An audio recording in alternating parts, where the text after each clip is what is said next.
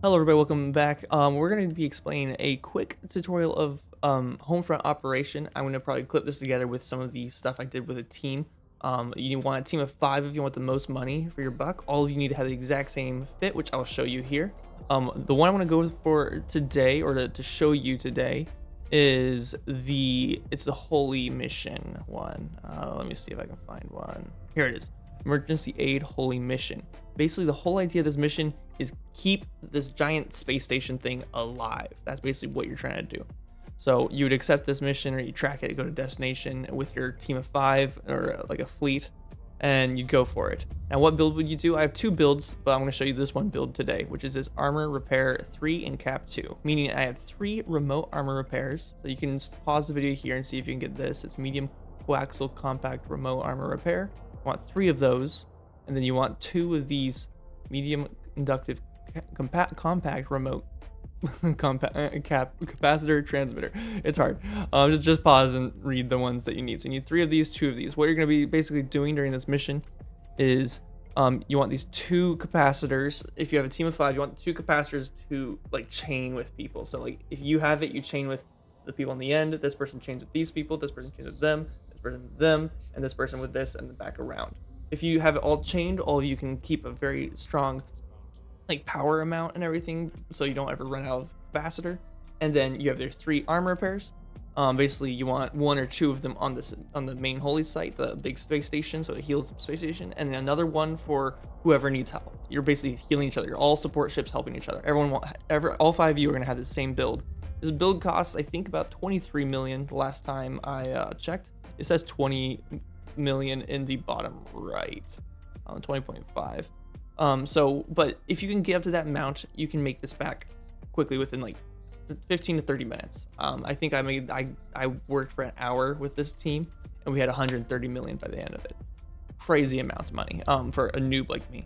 So those are your main like action items. What else do you need? Well, you need some these things, medium trimark armor pumps. They help just, survivability. So put 3 of those on this ship. You're going to have these 2. Well, you don't have to have, but this is going to make it so you survive a lot better. Compact sensor boosters.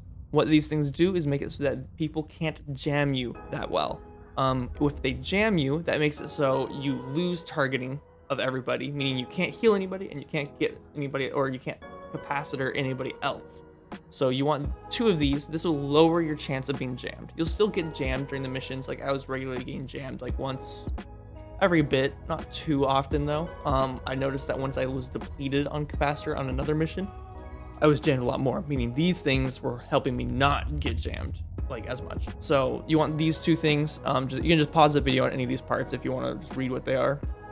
You want this, just a cat battery thing, passive module, helps just capacitor stuff. And then there's a few different armors you can get. You can get a pause here if you need, a thermal armor hardener, a explosive armor hardener, and reactive armor hardener, and those are for active ones. And then you can get a tungsten compact plates. That's one that you can get. You can get compact multi-spectrum energized membrane. That's another one you can get. So these are just for survivability. If you you don't have to have these activated all the time. You just, when you start getting targeted, pop those on and you'll probably survive. And like if you're not surviving because every enemy is targeting you, then one of your teammates should use some of their remote armor repairs to repair you up a little bit while you keep repairing the main space station. That's basically the whole idea of this. I'm gonna now go play some of how this works.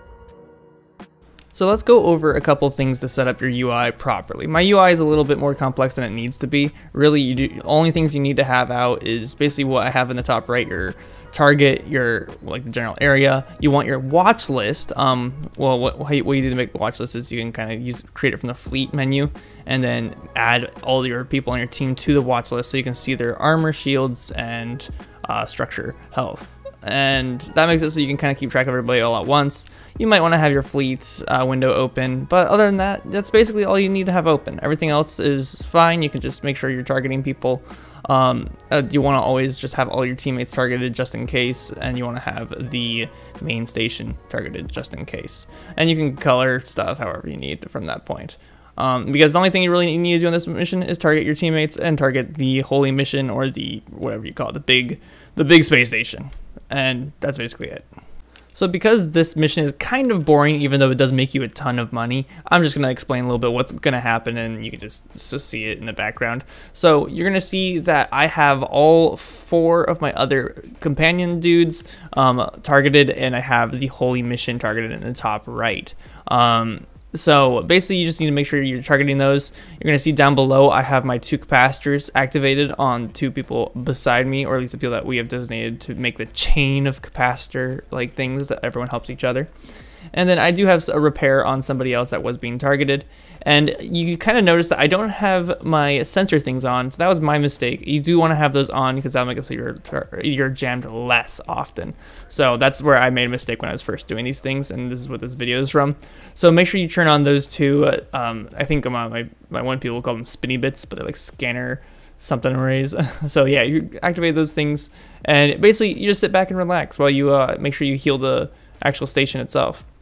I'm not healing the station right now because I was a noob, but yes, you need to heal the station whenever it goes down in health. So watch that health in the holy mission, and you're basically set. That's basically all you have to watch for. One last thing is the actual mission itself. It's on the left. You can see that it's a 15-minute long mission. So yeah, 15 minutes long. I think you get 3 payouts, and basically it totals in close to 20-something million.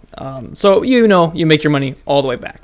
Thank you for watching. If you haven't redeemed your 1 million skill points, then go to the pinned comment down below where it is my recruit link, and you can use that there to get yourself 1 million skill points, and it'll help me out if you get Omega status, because then I get some recruit stuff. But yeah, thank you, like and subscribe, and I'll see you all next time.